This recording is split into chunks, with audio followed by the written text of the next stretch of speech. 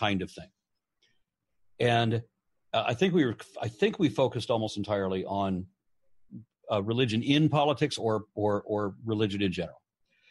And I was surprised that every single person that I talked to had a more adept understanding. This completely threw me. Had a more skeptical perspective than I would have imagined the common man did. And this was every person I interviewed. Individually, I had them all separate so that each one didn't know what the other one was saying. I would just go sit down with some people and talk to them. Like, how is this possible? How are every one of you completely skeptical? All of them. You know, and it threw my... I love finding out that I had a prejudice that I didn't know that I had, because it puts my shit in check. So when I go to the bus stop and I pick out somebody like, I bet he never went through, he never got to high school. It's not like he didn't never get out of high school. He never got in to high school. So I go talk to that guy, and he knows more than I thought the average man should. It defies all the polls that I've seen. That's a tiny little sample set. I talked to 10, 12 people, but still. Absolutely. And I think we can agree that based on this past election, polls don't really mean what they used to anymore. I don't think they really have their fingers on the polls. But when you're talking about you teaching, that's kind of why we wanted to bring you on here to kind of speak to that a little bit, because I had a really good friend of mine in college. His name's Derek Hagan. So if you're listening, hello, Derek. Derek was a performer. He did improv at a comedy club that was downtown when I was in college. And I would go and do shows, every so many weekends at that comedy club, and we would work together. Fantastic guy. I mean, just brilliantly funny, smart as one of the most brilliant people I've ever met. And he does this thing called mad science, where he actually goes from school to school, dressed as a mad scientist, and he does, really cool interactive science experiments with kids, and he just goes from class to class and school to school and does that. And I hadn't spoke with him in probably, when I moved from where I went to school, probably been 5 years since I last spoke to him. And it was actually the episode where you and Jaron, I think, had your talk. He messaged me on Facebook and said, I recently came across your channel. I didn't know that you were doing this. This is so cool. Will you do me a favor? And I said, sure. And he said, I want you to pass this along to Aron. I've watched Aron for years, ever since Aron hit the scene. And the way that you actually did your videos and what you presented in your videos, he modeled in his science experiments that he teaches to those kids. So I think it shows that, that's what you like to do and that's what you're passionate about, because that's one person. And the only reason that we know about it is because I knew him, from our time together at university. But there's no telling how many other hundreds, thousands of people that's the case for, that your videos are something that influences the way that they are able to kind of push that in a way that you can't really do from a state sponsored angle. The state's going to come in and say, well, we have this particular way we want to do it. These are the certain things that you can cover, you can't cover.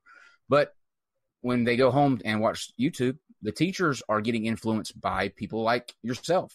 And so you getting out there and getting that message out to a larger audience, I think is super important, especially in today's day when Steve has a fourth grade teacher that believes the earth is flat. How can you get a job teaching kids if you think the earth is flat? That's what I was, and I wish she would have told me at the time, but of course this was long before I was doing any of this. But I don't know how that manifests. How do you have somebody in an educational field that could be literally that stupid? It seems to be ironic. But by the way, you're talking about people that have had influence. I don't know if Aron, have you been seeing them, but I've been tagging things occasionally on different things from comments from people that have used your name and my name and other people's name that have actually changed their entire life because of things that have been said, things that I've watched on videos. And that's just, there's no greater words to describe that feeling. And you have it, I have it happen occasionally, you know, very few, I can count them on maybe a hand or two. You've had dozens and dozens and probably even hundreds. And so that must be a hell of a feeling to know that you've had so much influence on people to get them to think critically and understand concepts that maybe they didn't quite understand before, but now they do. I blogged about this a few days ago. Somebody notified me that 3 weeks ago, he was a Bible-believing, door-to-door canvassing Jehovah's Witness. And he came to somebody's door, and that person cited me and told him to go look up my videos. The guy said he consumed a bunch of my videos, and then he had to write me to tell me that he's an atheist now. Hey, that was me. I mean, you and Matt Dillahunty's video when you were on the Atheist Experience. That's actually how I asked you the reason I asked you to come on the show in January when we first started, because that episode where you and him were on the Atheist Experience, I was at my youth group that Sunday, and a couple of my friends were talking about this video that was on YouTube of these atheists. Who do they think they are, saying this and that? And I walked over and leaned in and watched a couple of seconds of the video and said, send that to me. I'll watch it later. And that's what broke the dam for me, because when you go through, for 25 years, you go through, like, it's almost like a bubble. It's so weird, but you don't hear the bad things. Like, I don't remember ever hearing about the slavery issue, or if your daughter gets raped, the rapist has the opportunity to either pay whatever fee that or fine that was, or marry the actual victim. You don't hear any of that stuff. So when I got home and watched that video, I was going, and internally you're going, that's not true. There's no way they're making this stuff up. And then you cite the verse, you go to the verse, you read it. Okay, how can this line up with all this other stuff that you're being told every Sunday and Wednesday night? It just does not line up. And you can't, I don't think, if you're honest, I don't think you can try to make that work. So, yeah. I mean, you and him are responsible for me becoming clear. I just listened to Apologia's and Aron's latest on Apologia's channel today, and I think it was Seth said the best, or maybe it was you. I think it was you, Aron, that said the best way to become an atheist is to read the Bible. And like the first time I read it cover to cover, it was the Catholic Bible, and yeah, it was like, wow, there's so much nasty in this book. Yeah, it's strange that you don't hear that when you're in it. I know that doesn't sound like it makes sense unless you were in it, but you really don't hear the bad stuff, and why you're not able to go back and hindsight's 20/20, but you don't go back and look for it. So it's literally sitting there until somebody goes, hey, what about this? How do you square this up? And you can't. What's more frustrating to me is when I meet people who know that they can't defend their belief and they don't care.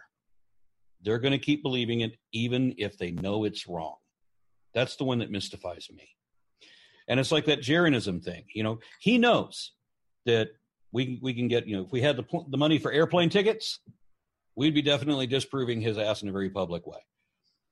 But he's not interested in that. He does not care what the truth is. He knows that the truth is not what he believes it to be. He believes in terms of make-believe. It's the power of pretend. And because he gets some kind of weird fame or notoriety. And have you seen his fans? We see them on a daily basis. Yes, they're bizarre. Wow. We see them on a daily basis. We've seen them. They've come over and said hi. Well, and I'll tell you this. We had Reds put a challenge to Jeranism to come up with a model of the flat Earth that worked.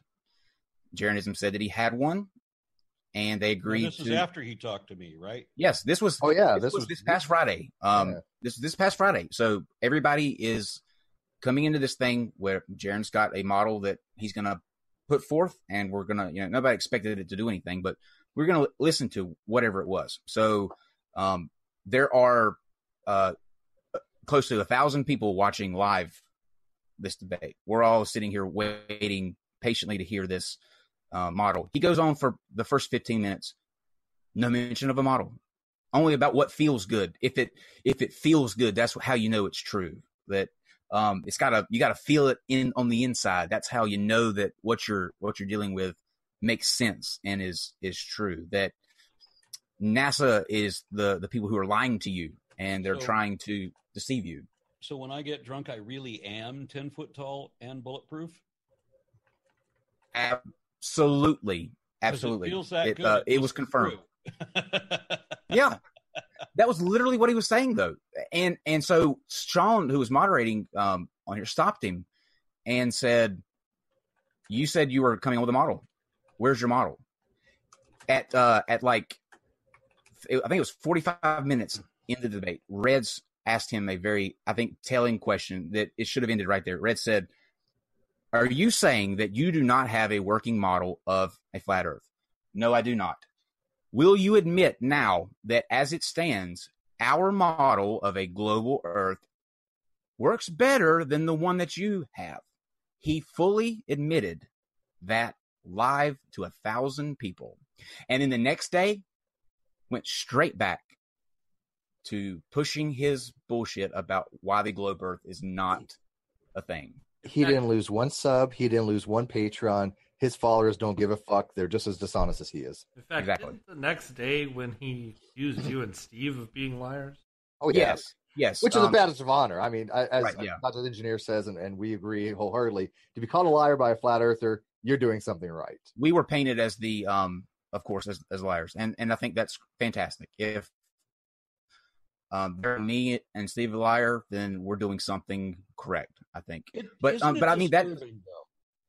Isn't it disturbing though that he doesn't lose any supporters? I mean, we see this with so many different things. I mean, look across politics, as well as science. I mean, we have people that are doing outrageous things, saying ridiculous, indefensible things, and their people can show, my man is a liar. He lies every day. He's lied about everything. He's lied to me, and he's fucked me over because of his lies, and I'm going to continue to support him, and I won't hear anything against him. The hell is that about? And God is the only answer. That's the thing. That's the crazy thing with that, though. You have evangelicals who, for years, push against everything that Donald Trump stands for. Like, if it was in 4 years earlier, they would have been against and just downing everything and condemning everything that Trump does. But because they feel like they have a hand in the White House now, they're willing to look over, forgive, not pay any attention to when he comes out every day doing things that they get up on Sunday mornings and say, this is a sin, this is an abomination. The porn stars, the lying, the deceit. Yeah, I think we need to save that for another show. Yeah, that could go on for 2 more hours. Yeah, that could.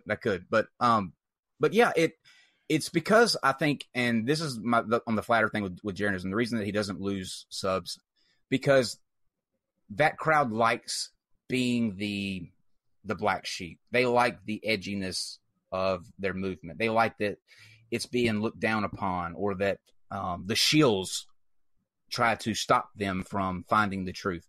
90% of them, I guarantee you know, there's nothing to a flat earth. Nothing. Zip. Zilch, nada.